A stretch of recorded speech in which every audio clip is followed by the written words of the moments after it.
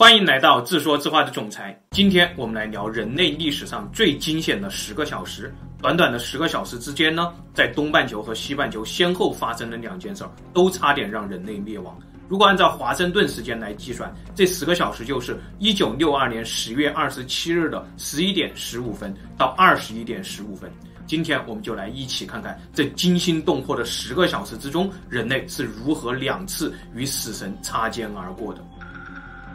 东京时间0点15分，驻扎在冲绳的美军秘密基地收到了例行指令，确认作战小组已经进入2级戒备状态。2级戒备状态是指已经做好了一切准备，能在2分钟以内进入1级戒备状态。一旦进入1级戒备状态以后，导弹发射班组在收到命令的1分钟以内必须让所有导弹发射。这个时候基地里有8个班组，每个班组都负责4枚导弹，都装载着核弹头，每个核弹头的威力都比广岛原子弹要大70倍，射程2250公里，可以覆盖越南、中国、朝鲜、苏联等等区域。例行指令的后面一般会跟2串代码，第一串用来和班主核对时间、更新天气预报，第2串一般是完毕、谢谢、再见等等结束语。但是如果第2串代码不是结束语，而是一串密码，那就意味着后面有更重要的指令。果然，这个时候收到的第2串代码是一串密码。当班的士兵叫做约翰·伯德纳，他紧张地翻开了密码本核对密码。不一会儿，密码的指令被翻译了出来，指令是立刻发射导弹。约翰所在的班主发射官叫做威廉·巴塞特，巴塞特按照发射流程打开了发射袋，发射袋里面有一串密码和一个信封。现在巴塞特要等待下一条指令，如果下一条指令和发射袋中的密码吻合，那么他就要打开信封，信封中是发射钥匙和攻击目标。不一会儿，下一条指令被打印了出来，和发射袋中的密码又吻合上了，也就是说他要按照流程袭击信封中的目标了。巴塞特并没有立刻执行命令，而是打电话向秘密基地的其他6个班主去确认，其他6个班主也都收到了相同的命令，也正在准备打开信封，按目标去攻击。就在这个时候，巴塞特提出了质疑，发射命令之前为什么没有收到1级戒备状态的指令？另一个发射班组的发射官说，可能是敌方的导弹已经发射，世界核战已经爆发，我们的长官在仓促间就忘记了先发送1级戒备状态的命令。现在的情况已经非常紧急了，请你不要再犹豫。接着按照发射流程，巴塞特读出了信封中的4个攻击目标，所有的班组成员都惊掉了下巴，因为4个目标当中有3个不在苏联。正在这个时候，另外一个班组的发射官也打来电话说，他们信封里也有2个目标不在苏联，为什么要向非交战国发射核弹？巴塞特顶住了压力，给导弹作战中心打去了电话。他说，上一份命令传输过来字迹不清，请再次传送全部的指令代码。他希望这样能让指挥中心的人发现到自己的代码错误了，并且纠正这个可怕的错误。结果第2次传过来的代码和上次一样，是发射导弹的命令。巴塞特再次内部确认，7个班主都收到了同样的信息，其中一个班主有点忍不住了，因为他们的信封中4个攻击目标都在苏联，他们确认这个命令是没有错的，应该立刻发射导弹。巴塞特对手下说，你们2个人带着武器过去，如果那个发射官敢发射导弹，就立刻毙了他，除非有更高级长官的口头命令，或者戒备状态被提升到1级。接下来，巴塞特做了一件违抗军令的事情，他越级拨通了长官的电话，用命令的口吻说：“2选1，要么将戒备状态提升到1级，要么下令停止发射。”不一会儿，他们的无线电里也接受到了新的指令，是停止发射导弹。这原来是一场惊天大乌龙，所有人松了一口气。现在的时间是0点45分，30分钟之内，人类第一次与死神擦肩而过。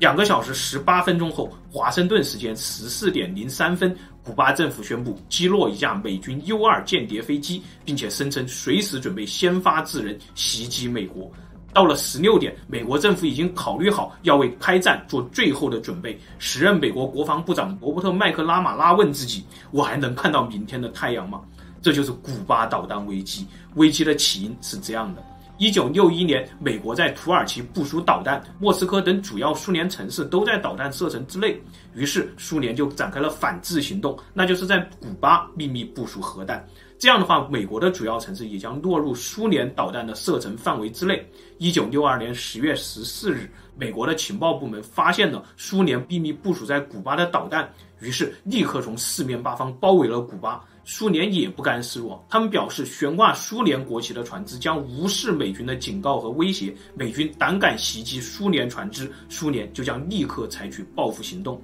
局势越来越不受控制，到了10月27日，古巴击落美军 U-2 飞机，还扬言要先发制人袭击美国，大战一触即发，史称黑色星期六。这一天，全世界都屏住了呼吸，时间在一分一秒的过去。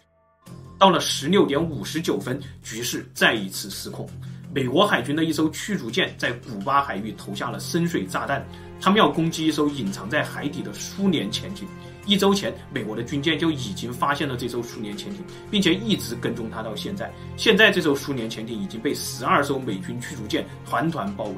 这艘苏联潜艇的编号 B59， 他们已经在海底潜伏了1周，空调已经停电，舱内的温度高达50摄氏度，而且所有的船员每天只能获得1杯水的补充。现在摆在他们面前有3条路：第一，继续在海底潜伏，直到氧气耗尽，誓死捍卫苏联的尊严，绝不投降；第二，浮出水面投降；第三，发射鱼雷击沉美军军舰。但是这也意味着美苏正式开战。17点29分，美军再次向 B59 投放深水炸弹，这次炸弹的威力比上一次大，潜艇的外壳即将被炸穿。B59 船长认为他们已经潜伏了1周，这1周当中他们失去了所有与外界的联系，现在美军对他们使用了战争型的武器，这就意味着在他们潜伏的这1周当中，美苏大战可能已经爆发，而他们来古巴的目的就是为了支援这场战争，他们现在不能等死，不能投降，只能选择发射鱼雷，立即开战。政委也赞同船长的分析，船员们都兴奋了起来，立即进入战斗状态，只等一声令下，准备击沉美军驱逐舰。这个时候，大副突然站起来，冷静地说：“我不同意发射鱼雷。”所有人看向了大副，他叫做瓦西里·阿尔西多夫。其实，阿尔西多夫知道一个所有船员都不知道的秘密，那就是他们船上的鱼雷是核鱼雷。他是这样判断的：在这个节骨眼上，他们一旦发射核鱼雷，就将导致美苏核战的彻底爆发，外面的世界将彻底毁灭。17点58分，美军第3波深水炸弹到来。显然，美军还不知道，他们正在轰炸的是一个装载着核鱼雷的大家伙。船长坚持要发射鱼雷反击，阿尔西多夫坚决反对，他坚信战争还没有爆发，美国人这样不是真正的战争攻击。苏联的档案没有解密，我们目前还不知道在接下来的3个小时中，潜艇里究竟发生了什么。但最终21点15分，夜幕中 B59 浮出了水面，示意自己投降。果然，阿尔西多夫的判断没有错，战争没有爆发，美国人并没有为难他们，也没有登船检查，只是目送他们离开。这真是魔幻的半天。10个小时前，一个叫做巴塞特的美国人违抗军令，制止了核弹的发射。10个小时后，一个叫做阿尔西多夫的苏联人再次阻止了核战的爆发。更魔幻的故事还在后面。第二天10月28日，就像吃错了药一样，美国突然宣布撤回部署在土耳其的导弹，苏联也同时宣布撤回部署在古巴的导弹。古巴导弹危机突然化解，美苏握手言和。历史学家说，28日的突然和解是因为27日晚上19点45分，苏联大使和美国总统的弟弟进行了密谈，达成了和解的协议。苏联大使、美国总统弟弟谈了半个小时就能化解美苏双雄10几年没有谈好的问题，现实就是这么魔幻。回到巴塞特和阿尔西多夫的故事，我们继续看这2位超人为什么能顶住压力拯救世界。2015年5月，一个美国老兵老泪纵横地跟记者说，美国空军终于允许自己讲出1962年发生在冲绳岛上的故事。他就是当时那个收到发射指令的士兵约翰·伯德纳。但这个时候，那位阻止核弹发射的英雄威廉·巴塞特已经去世4年了。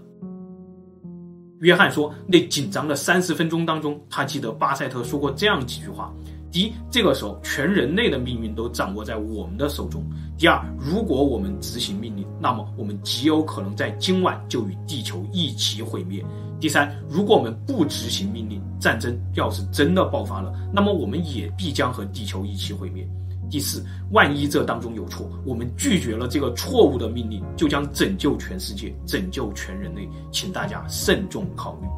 接下来，约翰讲出了一个更加惊险的细节。约翰说，按照军事规定，戒备状态一旦上升到1级，那么无论谁用任何方式阻挠导弹的发射，都将被视为敌方的攻击行为，每一名美军都有责任将它击毙。事实上，在巴塞特派出2个战士去别的班组禁止他们发射导弹的同时，别的班组也派了2个战士到巴塞特这边来，要求巴塞特发射导弹。当时2波美军正在发射室里拔枪相向，真的是太惊险了。约翰说他永远记得那一幕，巴塞特对着友军的枪口坚定地拿起了电话，拨通了长官的号码，他的语气非常坚定，就像命令下级一样。他说要么将戒备状态升到1级，要么停止发射命令。约翰说他当时离电话很近，他听到电话里传来长官紧张的声音。当停止发射的命令传过来的时候，好像所有人才想起来呼吸一样，发射室里突然只听得见大家的呼吸声。当时是10月，天气不热，但自己的衣服已经湿透了。约翰继续说，接着大家又听到了巴塞特的讲话，他说这是一场乌龙，我们没有选择发射，我们虽然拯救了全世界，但我们不会得到表彰，请大家记住，这件事从来没有发生过，我们所有人今后都不允许谈论今天晚上发生的任何事情。后来美国政府展开调查，原来是一位少校错误传送了命令所导致了这一串乌龙，但是这位差点毁灭世界的少校得到的惩罚让人震惊，美军只是降了他一个军衔而已。相反，巴塞特在2011年去世的时候依旧没有得到任何掌声和感谢，甚至直到他去世4年以后，我们才知道了他曾经拯救全世界的事迹。我们继续看另一位英雄阿尔西多夫的结局。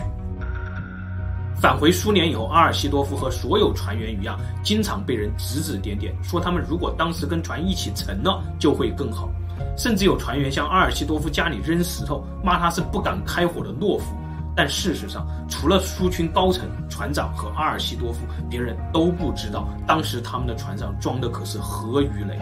和巴塞特一样，阿尔西多夫在其他人的指责中，将这个秘密带到了自己的坟墓里。直到他去世4年以后，2002年，在古巴导弹危机40周年的大会上，一位苏军高层才透露了核鱼雷的秘密，并且讲出了阿尔西多夫的故事。